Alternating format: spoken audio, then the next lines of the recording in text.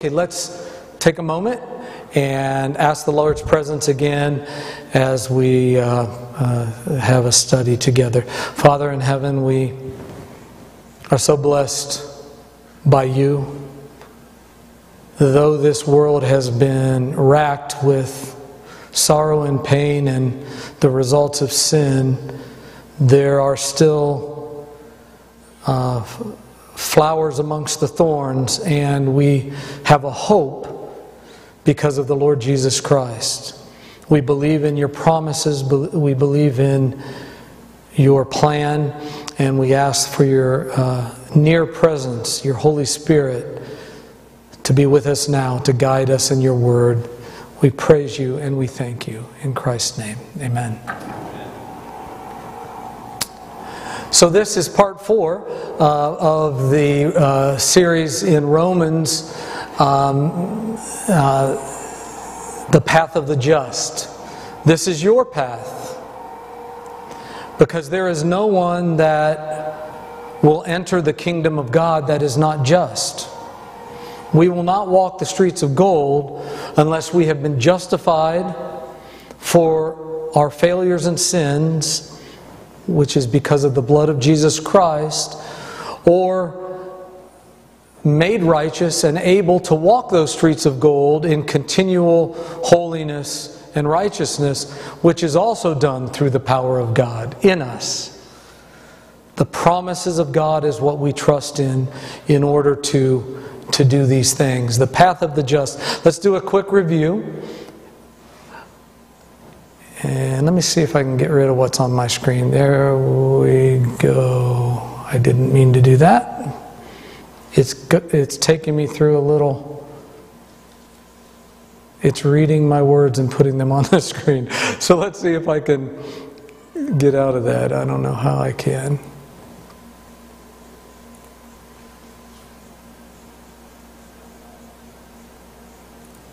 There we go. Okay, technical problems, even when you think that you have it completely down.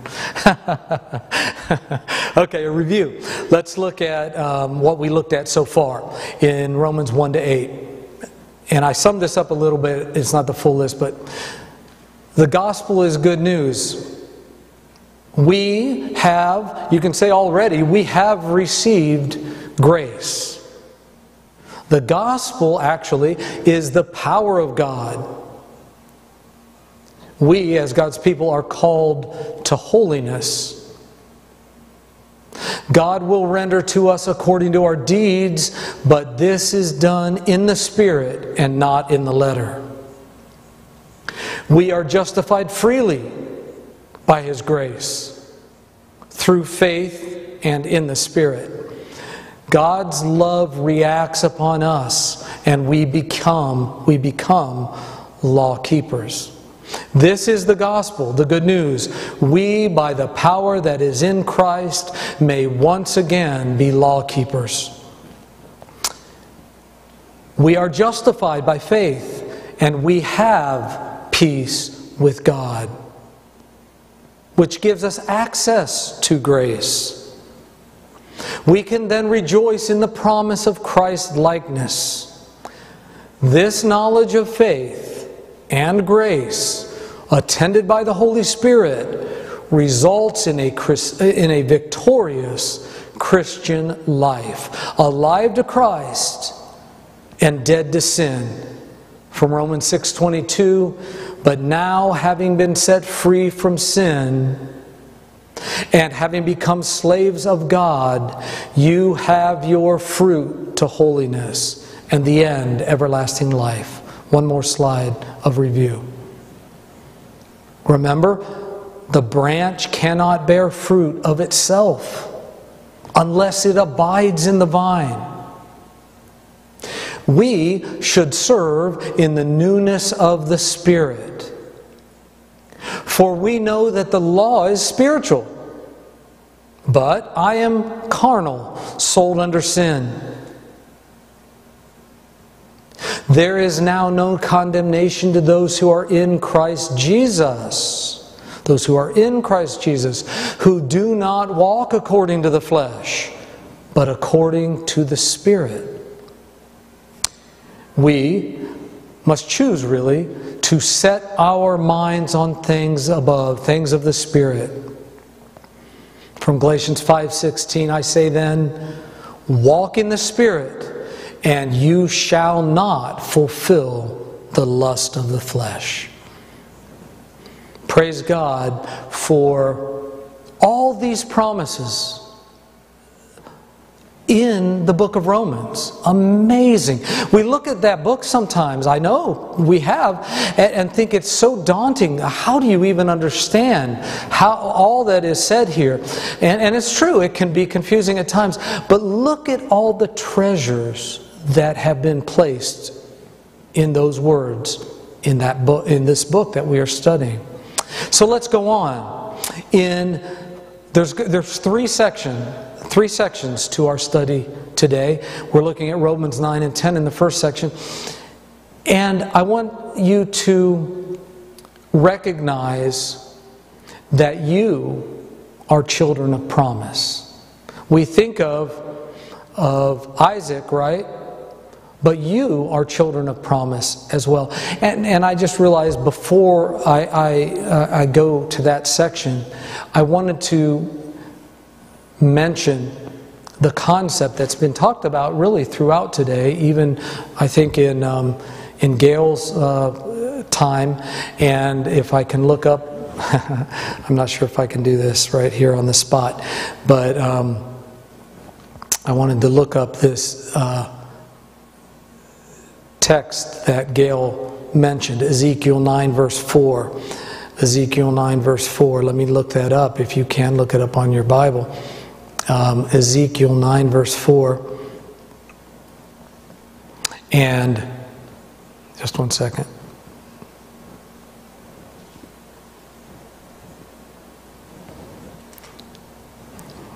Because along with the hymn that we sung earlier, and we will be singing, and in light of the day that we are living in, these studies that we are doing are so crucial for us as the people of God. They're crucial for everyone that wants to be safe in this time that we're going through, and in the end saved in the kingdom of God. We must remain faithful, obviously. And how do we remain faithful? Through the troubles and turmoils all around us. And certainly the attacks of Satan trying to take us down. Let's look at what this says here in Ezekiel 9 verse 4 that Gail brought out this morning. And the Lord said unto him, go through the midst of the city. What really does a city stand for? The people. Just like the New Jerusalem city is the bride of Christ. But we, as God's people, are the bride of Christ. It's only the bride being in that city that makes it the bride of Christ anyway. But nonetheless, go through the midst of the city. Now what city is that? Through the midst of Jerusalem. This is God's city. And set a mark upon the foreheads. Now look here. God is the same yesterday, today, and forever. What does it say? Of the men, and that includes women and children, that sigh and cry for the abominations done in the midst thereof. Now notice it says in the midst thereof even. Do you sigh and cry over the sins of God's people? No, I'm not talking about putting on real tears in that sense, but rather, is your heart sorrowful over the fact that there are foolish virgins within the church of God? There are wise virgins, but there are foolish virgins. And at some point, you too may be among the foolish, not waking up and realizing today is the day we need to get close to God now before the crisis comes. If you see somebody in the church haplessly going along, thinking I'll always have time, but they're busy in whatever pursuit, or just not taking it seriously, do you pray for them? Do you sigh and cry over the troubles within God's church? You know there are troubles within God's church. These are the people that have the heart of Christ and the heart of the Father and the Spirit that are sighing and crying, you see. This is why a mark is set upon them. And we eventually will have the declaration, let him who is righteous be righteous still. And so I just wanted to bring out that we are in a day that we need to take the messages of God and the warnings of God and the is the right word, wooings, the calling of God seriously. Do not delay any longer. Do not delay to connect that, make that connection anew for yourself, but also don't neglect to pray for your children, your grandchildren, your family, your friends, your neighbors, your church members, those that you are in contact with and know of. Pray for each other fervently, for the day is approaching quickly. Now, children of promise, let's go on. Let's read this from Romans 9, verse 1. I tell you the truth in Christ. I am not lying. This is Paul speaking, right? My conscience also bearing me witness in the Holy Spirit that I have great sorrow and continual grief in my heart, for I could wish that I myself were accursed. Who does that sound like? You remember the story of Moses saying, if not, blot my name out of the kingdom, right? The same Spirit, which is the Spirit of Christ, and He did take the penalty on the cross, right? So the same Spirit that was in Christ here is in Paul, and he is saying, I have great sorrow and continual grief in my heart, for I could wish that I myself were accursed from Christ for my brethren, my countrymen according to the flesh. Do you sigh and cry at that level for our brothers and sisters? Or would you rather talk about them behind their back? Is that more fun for us? That's the carnal heart that likes that, by the way. That's not the spiritual heart. The spiritual heart wants to cover a wrong and find a way of solution to resolve the problem, that they may be in Christ and those that were hurt are still in Christ. Let's pray for each other. Here we go. For it says, my countrymen according to the flesh, who are Israelites. Here we could say, who are Seventh-day Adventists. Does your heart hurt for other Seventh-day Adventists, maybe in our church? To whom pertain, listen to the description, the adoption. Are we not adopted children of Abraham? Are we not now the children of Abraham by faith? Yes. Pertain the adoption, the glory. What is the glory? The presence of God, the Shekinah glory then. But do you know that your elder brother is standing in the presence of the living God, His Father, and the Spirit in the holy place, most holy place, right now on your behalf for your righteousness' sake? The glory, the adoption, the glory, the covenants. I mentioned in the Sabbath school that there are many covenants really between different people. There was a covenant between God and Adam and Eve, between God and Abraham, between I keep hitting my mic, don't I? I'm going to try to stop that. Between Noah and God.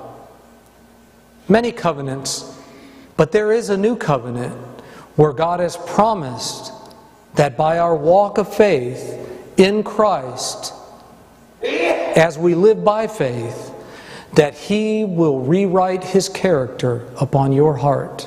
That's what I want. What about you? Do you want His law, His character, His mind, His mindset, the way He thinks? Do you want that rewritten on the sanctuary, the temple of your mind and heart? I want that. So, the covenants, the giving of the law, we believe in the law. It still exists and is binding. The service of God and the promises, all these apply to us as well. Of whom are the fathers, and from whom, according to the flesh, Christ came. This is speaking, of course, of, in that time, the Old Testament Hebrew church. But God's church is one from Abel to now. It is still Christ's church. Okay. Christ came, who is over all, the eternally blessed God. Amen.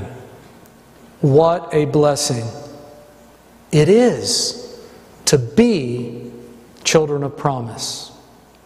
It was foretold that we would exist. We talk about the fact that there is a last day remnant, don't we? It's a prophecy about those that will keep the commandments of God and have the testimony of Jesus, and those that keep the commandments of God and have the faith of Jesus. So, yes, we can have the commandments of God and the testimony of Jesus, meaning what we apply that to is all really a prophecy throughout history. But yes, the gift of prophecy through Ellen White. But what if we have the commandments of God and the testimony of Jesus, but we don't have the faith of Jesus? What if we rely upon our knowledge of Scripture and we keep the Sabbath, and we live this way, and we live that way according to the spirit of prophecy? But what if we're not walking by faith in our daily walk? Rather, we're stacking up credits, building our own house, our own mansion in the kingdom of God. You know, that house will fall. It isn't built on the rock. That was a great children's story of building your house on the rock, not on your achievements. Because I'm sure most of you can achieve more than me on your own. I'm a weak person in myself. I rely upon the Lord Jesus Christ alone. What about you? We must not only have the commandments of God and the testimony of Jesus, but we must also have the faith of Jesus, and that only comes from Him. Let's go on. Next slide. Romans 9, 6-8. Children of promise. But it is not that the word of God has taken no effect, for they are not all Israel who are of Israel. You could say, in a sense, Judas was not of Israel. Though he came from the physical line of the Israelites, he rejected his Messiah. Nor are they all children because they are the seed of Abraham, but in Isaac your seed shall be called. That is, those who are the children of the flesh, these are not the children of God. But the children of the promise are counted as the seed. So see, yes, we are children of promise. Yes, our church has been foretold in Scripture that it would exist in the last days.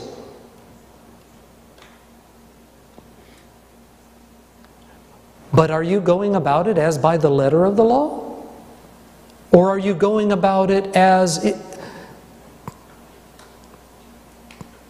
humbling yourself before the living God and seeking His presence that He might work out salvation in you? This is a different way. This is a joyous way of being a Christian. There is nothing to be sad about, except when we fail, we can cry before the Lord, I'll tell you. I suggest you do it. I suggest you fall on your face before the Lord in private and you cry out your heart to the Lord and tell Him how sorry you are that you blew it so badly. But you are children of promise, and Christ said, I will never leave you or forsake you. Get up, my child. Get up. Stand up. I am with you. Yes, you failed, but I am stronger than sin. I am stronger than Satan, and I am stronger than your carnal nature. I will complete the work that I began in you when I saved you. I will do the work in you. Stand up, my child. You are a member of the household of God. These are the words of the Lord Jesus Christ to you. Do not let Satan beat you down and make you feel like, oh, God could never forgive me again. It's not true. It's a lie. He will always forgive you when you plead for His forgiveness. Always. always. The problem is with the unpardonable sin, you no longer ask. You no longer want it. You've gone so far into sin that you don't come back and you're not interested anymore. And eventually God says that He's holding in his sin. Leave him alone. Leave him be. I can't reach him. I can't get through to him.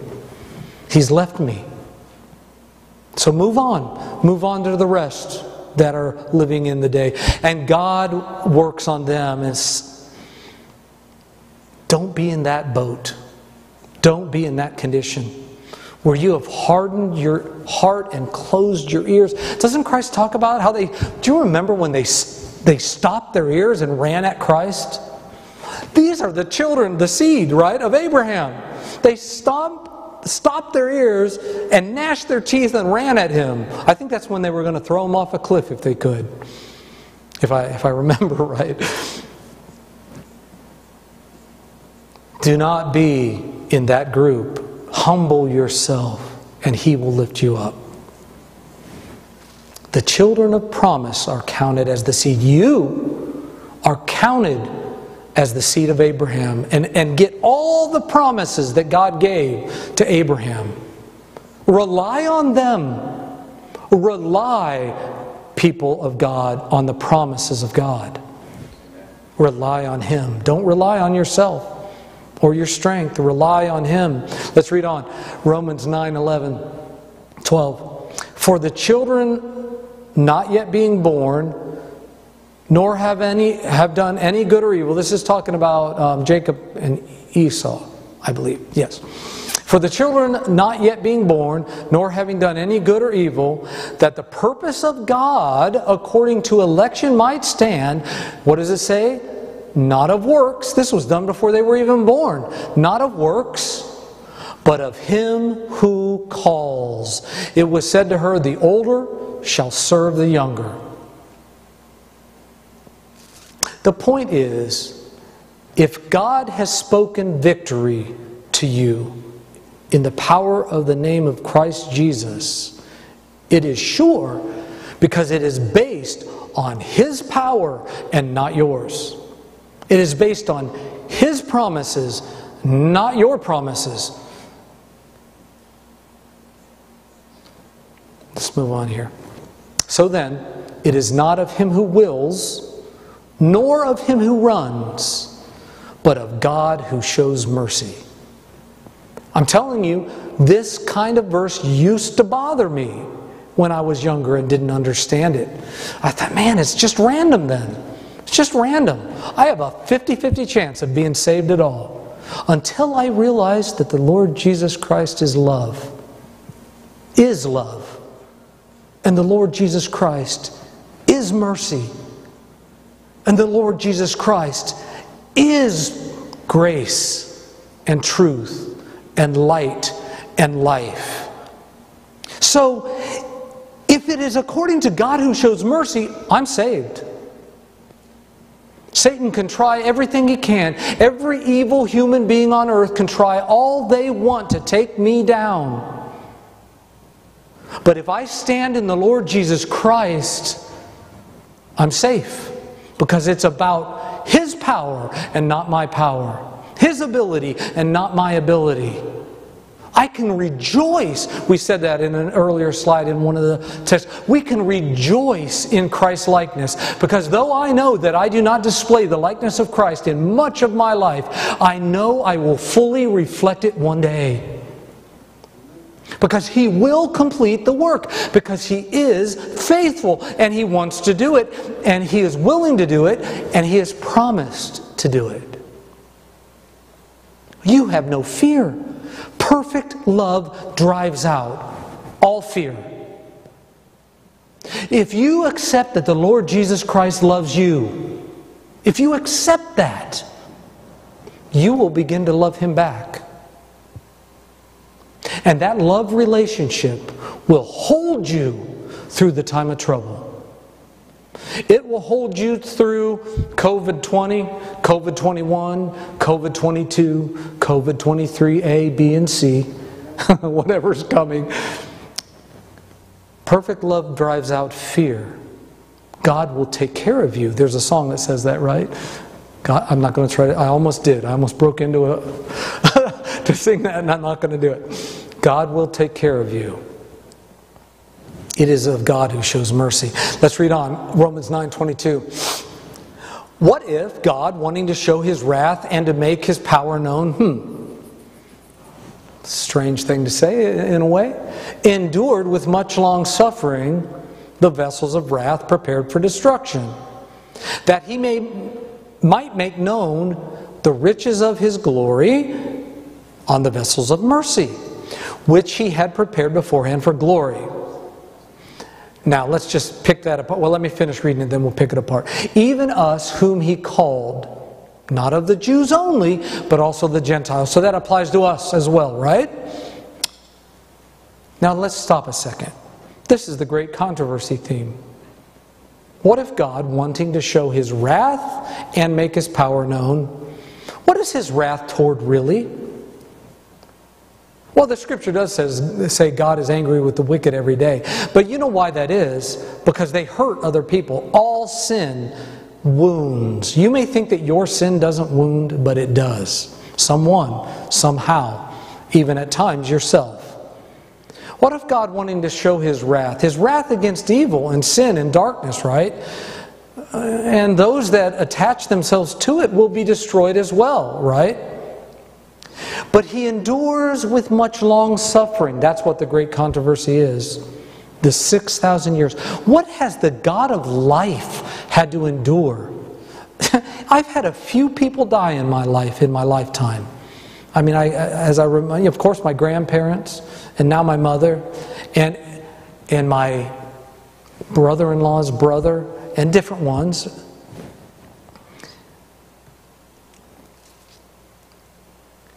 But what has God, the God of love, had to endure watching His creation die over this 6,000 years?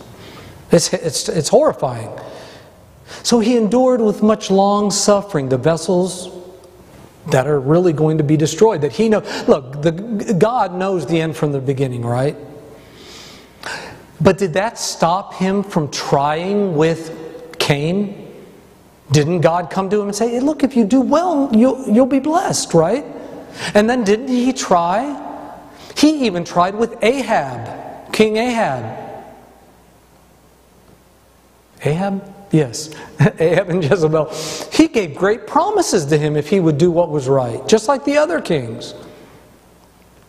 And yes, even with Judas. He saw where Judas's feet were tending, but he strove with Judas. He endured with much long suffering the vessels of wrath prepared for destruction. And why is that? So that you might know the riches of His glory and how good He truly is. That everything that Satan said was a lie. That is not my heart. I want everyone to be saved. So Christ died on that cross so that all men might be saved. All mankind, right? And then He prepared it so that the weak even could be saved. So that it's not by works. It's by faith in the power of the name of the Lord Jesus Christ. So that even a weak man like me can be saved. So that it might be known to the riches of His glory on the vessels of His mercy, which He had prepared, even to us whom He called, not of the Jews, but also of the Gentiles. Let's move on. Romans 9:30. What shall we say then? That the Gentiles who did not pursue righteousness have attained to righteousness? Even the righteousness of faith? But Israel, pursuing the law of righteousness, has not attained to the law of righteousness? Now look at what the problem was. Why? Because they did not seek it by faith, but as it were, by the works of the law. Now, I know you may think I harp on this, but children of God, there is only one gate to the kingdom. Narrow is the way going through that gate. There is one Savior of the world, one gate that will open up and let you through, and it is the Lord Jesus Christ. Not your own gate that you build yourself, but the Lord Jesus Christ. There is only one way into the kingdom of God. By faith in the Lord Jesus Christ. But the reason I review all that we've learned already is because I don't want us to forget all this love reacts upon us and changes who we are. It actually, literally changes the way your mind thinks and who you are becoming in Christ. Remember, the path of the just is a shining light that shines more and more unto the perfect day. That we are changed as in a mirror from glory to glory, as by the Spirit of the Lord. This is the process. Wherever Jim is, he always says it's a process. Everything's a process. Well, the salvation of your soul is a process. Yes, Christ Jesus said on the cross, "It is finished." And yet there was a work still to do for your righteousness in the courts above for you. Okay. They didn't attain it. Why did Abraham attain it? Why did Noah attain it? Why did Abel attain it? Why did Seth attain it? Because they did it by faith. They still obeyed. We still keep the Sabbath. We still do what God wants us to do. But now we don't rely upon ourselves any longer. It doesn't have to do with whether I can, if I can keep the law perfectly, I know I'm going to be sealed. But rather I trust that if I take in my soul the dwelling, if I give my soul for a dwelling of the Lord through the Holy Spirit, He will come in and clean this house and make it acceptable. And then I will live and walk according to the Spirit, but I will not gratify the deeds of the flesh any longer. So the work is still done, but it is done in Christ through the Spirit by my opening the door. Yeah, I have to open the door. He won't knock it down. He will gently stand at the door and knock. Wouldn't you like to let me come in? You've tried so long to obey. You've failed so many times, and you live in sorrow and guilt because of the way you feel all the time. Won't you open the door and let me in? Amen. Oh, if you will only let me in, you will be such a happy Christian. Quit relying upon yourself. Lean on me, Christ says. Lean on me. I will put my arm under your arms, and I will walk through the battlefield with you together, and I will make you reach the other side. Just cling on to me, cling on to me. Put your arm around my neck. Walk with me. I will see you through. I have already been through the minefield. I know where the mines are. Isn't that what we need to do?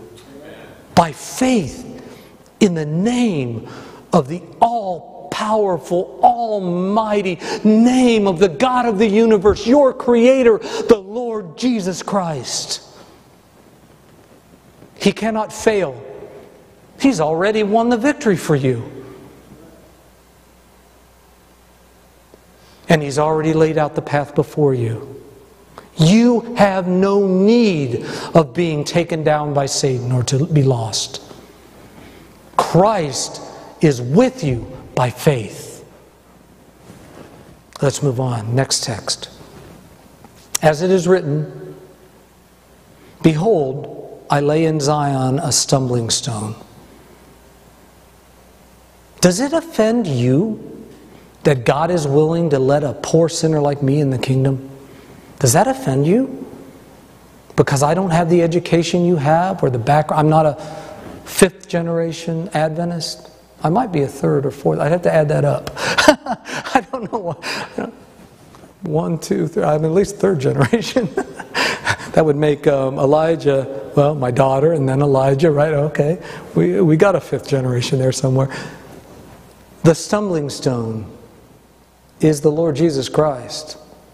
He's the only way in the kingdom. The only way to salvation. Not because I have the right, what's the term? Thoroughbred, I'm thinking of. Pedigree. That was the word I was trying to think of. Not because I have the right pedigree. I lay in Zion a stumbling stone and a rock of offense. And what does it say? Whoever believes on Him will not be put to shame. You want your sins covered so that nobody knows what's really in your heart? I know there's wickedness in your heart, in your carnal heart, because God's Word said it. Do you want that covered? Not only is it covered by the blood of Jesus Christ, but it will be cast into the depth of the sea, and it will be blotted out, and not a soul in the universe will ever see it again. Oh, when Jesus Christ hands you a new little plaque, we'll call it, made out of probably blue sapphire stone, chiseled out of the side of His throne, and He hands you that stone with a new name on it. You and Him both will know what that means, that new name. I won't know what it means. But through your experience with the Lord Jesus Christ, through the salvation of your soul, through this world, He will give you a new name that only you and Him understand. And don't tell me you will not cast yourself at the feet of the Lord Jesus Christ and grab onto Him and not let go of Him throughout eternity. That will be your joy. Why would you give that up for some silly, lesser treasure here on earth? Everything here is a lesser treasure. I don't care how big it may seem. Take up your cross and follow Him. That may mean that some things you have to give up that you think is a treasure. Think are a treasure. I don't know if I said that right. There may be some things that you have to give up. Look at it as taking up your cross. Lord, I'll follow you. If I have to give this up, I don't understand it fully. But I don't want anything to hinder me. I just want to know you more. I want to get to know you. I want to understand your heart. I want the change in my life. Whoever believes in Him will not be put to shame. Let's read from Hosea. And it shall come to pass. Do you remember the promises of God? Children of promise. And it shall come to pass in the place where it is said to them, you are not my people. That's the Gentiles. That's most all of us. You are not my people. There it shall be said to them, you are the sons of the living God. There's the promise. There are so many promises. Romans 10 verse 1. Brethren, my heart's desire and prayer to God for Israel is that they may be saved. For I bear them witness that they have a zeal for God, but not according to knowledge. Remember what this began with Paul's outpouring, wishing that his brethren could be brought to Christ, right? I bear them witness that they have a zeal. Look, you can look at some Seventh-day Adventists, they have a zeal. And I'm not going to name things that they put their all in, all their eggs in one basket. Is there an egg substitute? I don't know. All their tofu eggs. There you go. There's scrambled tofu, isn't it? They put all their scrambled tofu in one basket. Okay. For I bear them witness that they have a zeal, but not according to knowledge. People of God, nothing you can do in works can make you holy. Only the presence of the Lord Jesus Christ in your heart and mind can make you holy. So they did it not according to knowledge, for they being ignorant of God's righteousness. You need to get to know God's righteousness. You need to get to know the love of the Lord Jesus Christ. And perfect love drives out fear, we said. And seeking to establish their own righteousness, they have not submitted to the righteousness of God. My friends, there is no longer time to wait. I am telling you, if this COVID crisis where they have begun to throw people in jail, begun to fine them and make them not be able to buy or sell in many ways, if this does not open your eyes as Seventh-day Adventist Christians, I don't know what will. And then the Pope coming out and saying we need to have a Sabbath rest. We need to have a time for the environment. We are really at the border, well, we're at the border of the Promised Land.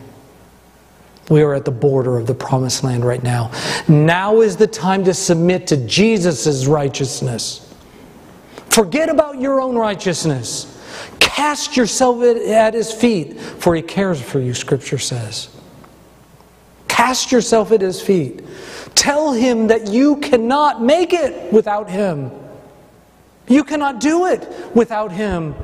But in Him you trust, and you know that He will see you through. Now is the time to submit to God, Christ's righteousness that He wants to work out in you. That if you confess with your mouth the Lord Jesus and believe in your heart that God has raised Him from the dead, you will be saved. Do you believe the promises of the Lord Jesus Christ? Do you believe that simply by me confessing with my mouth and saying, Lord Jesus, I believe you. I believe in your promise. And I believe that your Father called you from that tomb, and I believe that you live today in the sanctuary above for me. Do you believe that because of that I'll be saved? Because of that I'll be saved. Not because I paid my tithe today. Not because I kept the Sabbath today. Rather, I pay my tithe, which is not my money anyway, and I keep the Sabbath because God made it and made it holy, and He made it for me anyway. I do it because He lives in me, not in order to be saved. It is because of His promises that I am saved. Do you believe that? Do you believe that God is actually able to do the work in you? Or is your faith so weak that you cannot even see how He could do it? I guarantee you as one that has walked this walk, at least thus far, that He will walk with you and your faith will grow to where you are immovable because your house is on the rock. With the heart, one believes unto righteousness. How does righteousness happen? With the heart, one believes unto righteousness. What is it unto? We are called unto holiness. We are called unto righteousness. How does it happen? With the heart, one believes unto righteousness. And with the mouth, confession is made unto salvation.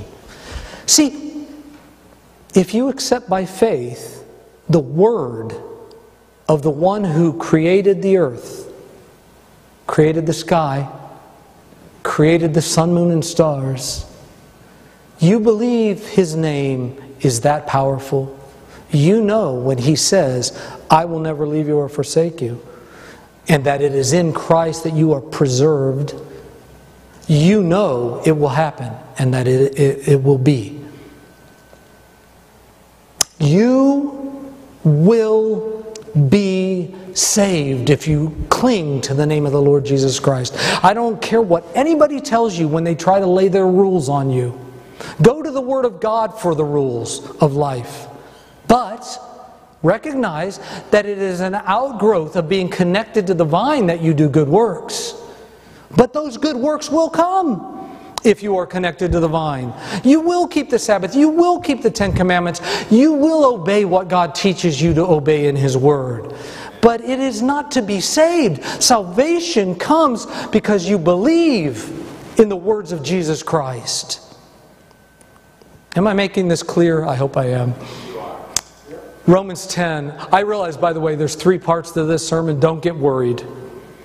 I think this is going to be part 1, is going to be section 1, because we're not going to move on to section 2 and 3 this time. We'll wait till the next message. The pastor prophesied. I didn't know our pastor was a prophet, but when I said to him, I believe the Lord wants me to give a 5-part series on Romans, he said, well, 6 or 7 parts is good too, or something like that. So thank you, Prophet Putt.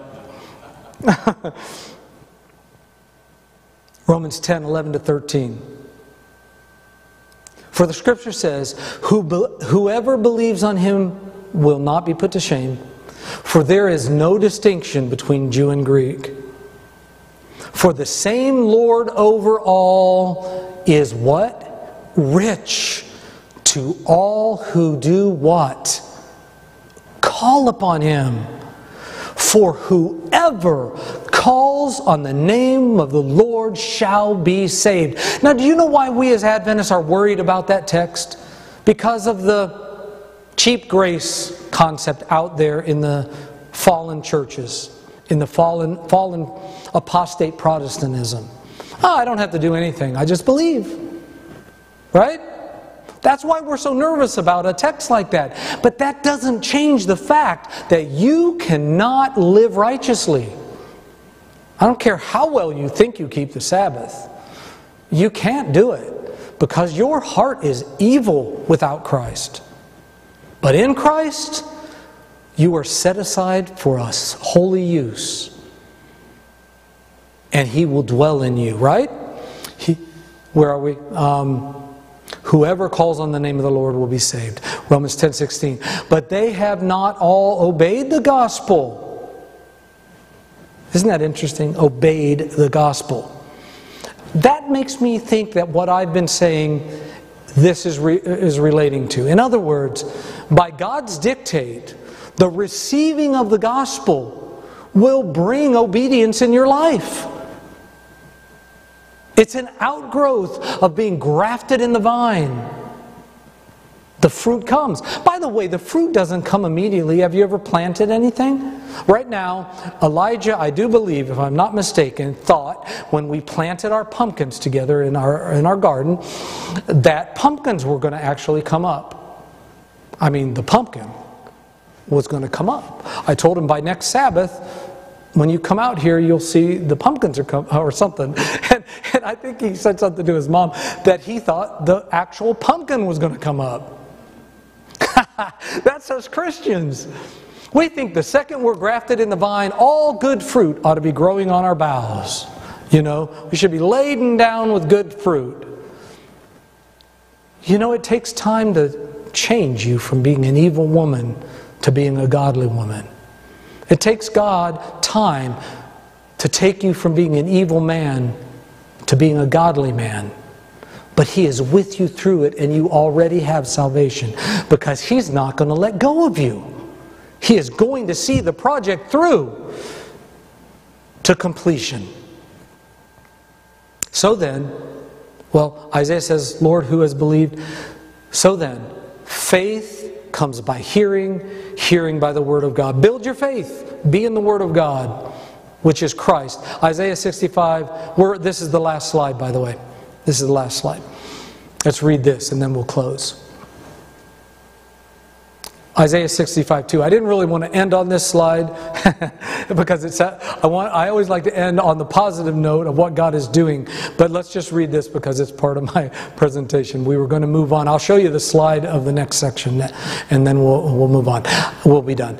I have stretched out my hands, God is saying, all day long to a rebellious people who walk in a way that is not good, according to their own thoughts.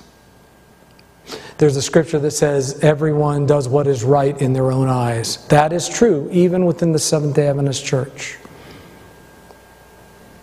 People will walk according to what they believe, whether it's held up by Scripture or not.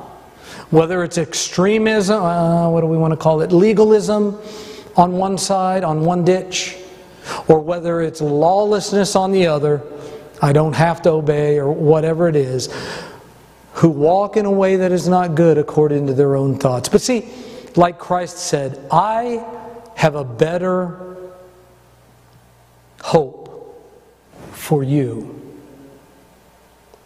Because you have heard the call, folks. I just want to stop here. I believe that the Holy Spirit has attended these messages. I'll tell you right now, it is not Greg Ries that has stood up here and delivered these messages to you. It is the Holy Spirit of the living God that has delivered these messages to you. You have been pulled upon, your heartstrings have been pulled upon by the everlasting, almighty, eternal God that fashioned your very soul. So I have better hope for you because you have heard the message. You have heard the heart of God in these texts. You have heard the love of God calling upon you. Don't worry about the person next to you. Have you heard the call of God? Now, yield your heart to Him, that He may complete the work that He began in you when He saved you. Yield your heart to Him, for you will be saved in Jesus Christ. Let me just show you this slide, what's coming up.